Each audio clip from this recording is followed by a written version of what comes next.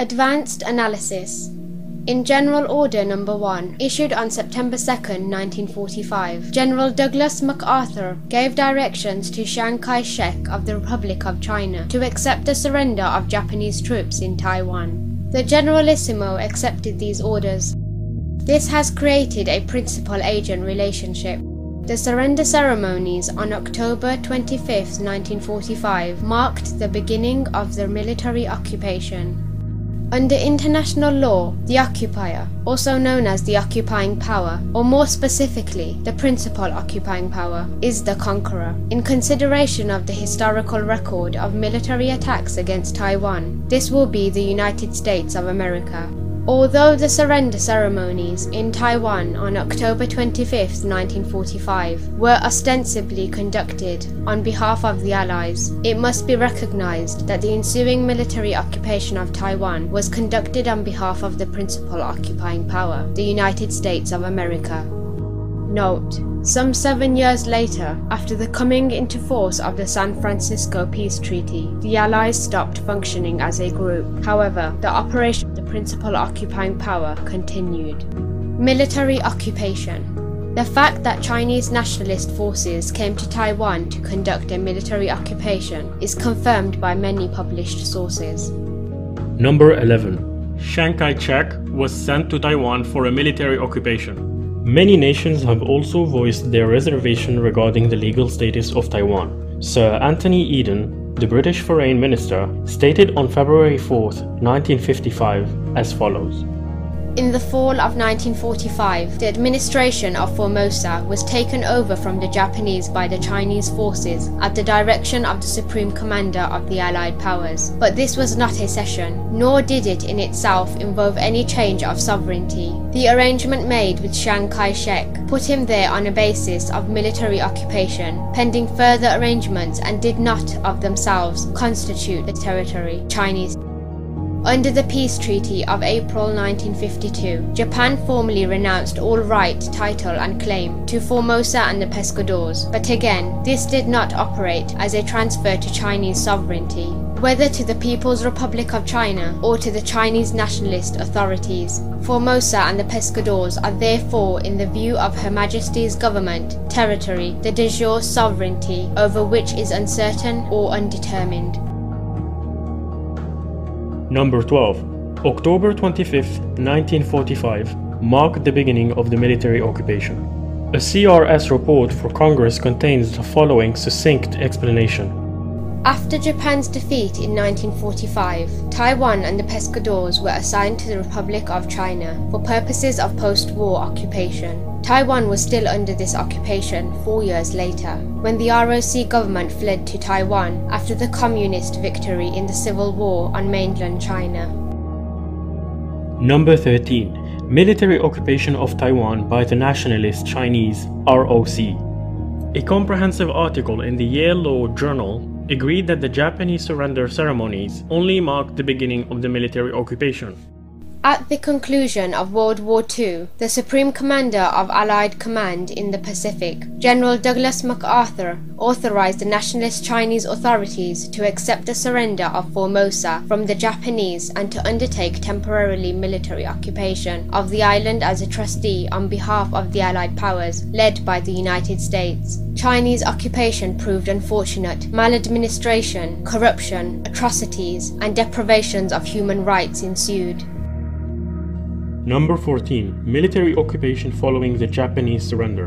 In discussing cross-strait relations, an article in the American Journal of International Law concluded that the PRC was a legitimate government and Taiwan was under military occupation. After occupying Taiwan in 1945, as a result of Japan's surrender, the nationalists were defeated on the mainland in 1949, abandoning it to retreat to Taiwan. In that year, the PRC was established. Number 15. Taiwan is occupied territory. A 1949 CIA report on the military occupation of Taiwan was originally classified as secret.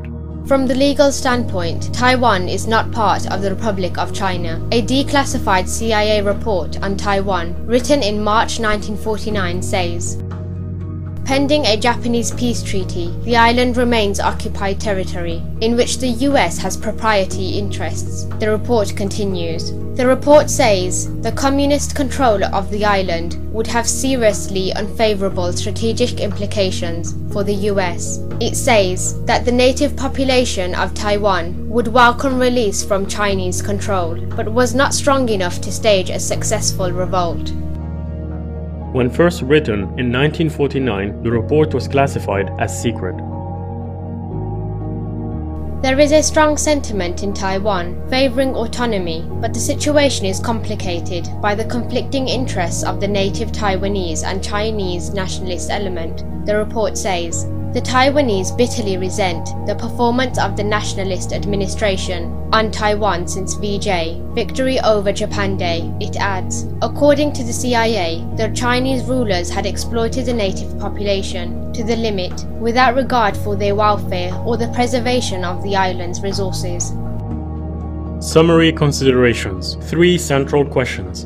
In relation to the military occupation of a particular area, we are faced with 3 central questions, all of which must be answered based on the customary laws of warfare. When did the military occupation begin? For Taiwan, the answer is October 25th, 1945. Who is the occupying power? For Taiwan, the answer is the United States of America. The military occupation will be conducted by a US federal agency, the United States military government. A definition is provided as follows. Military government is the form of administration by which an occupying power exercises governmental authority over occupied territory. Importantly, however, the United States has delegated the military occupation of Taiwan to the military forces under Chiang Kai-shek. This is a principal-agent relationship. When did the military occupation end? To answer this question requires an in-depth knowledge of military occupation issues. For now, let us say that the military occupation of Taiwan did not end with the coming into force of the San Francisco Peace Treaty on April 28, 1952. Further details will be given in later videos. The ROC as a government in exile. When the ROC fled to occupy Taiwan in December 1949, it was moving outside of Chinese national territory and immediately became a government in exile. The actions of governments in exile may be overviewed as follows. Actions of governments in exile. International law recognizes that governments in exile may undertake many types of actions in the conduct of their daily affairs. These actions include becoming a party to a bilateral or international treaty, amending or revising its own constitution, retaining or newly obtaining diplomatic recognition by sovereign states, issuing identity cards, allowing the formation of new political parties, instituting democratic reforms, holding elections, allowing for direct or more broadly based elections of its government offices, etc. However, none of these actions can serve to legitimatize a government in exile to become the internationally recognized legal government of its current locality, legitimatize a government in exile's constitution to become the true organic law of its current locality. By definition, a government in exile is spoken of in terms of its native country. Hence, it must return to its native country and regain power there in order to obtain legitimacy as the legal government of that geographic area. In other words, for the Republic of China to regain international legitimacy and to regain the status of a state recognized by the international community, it must move back to Nanjing, China, and resume governance there.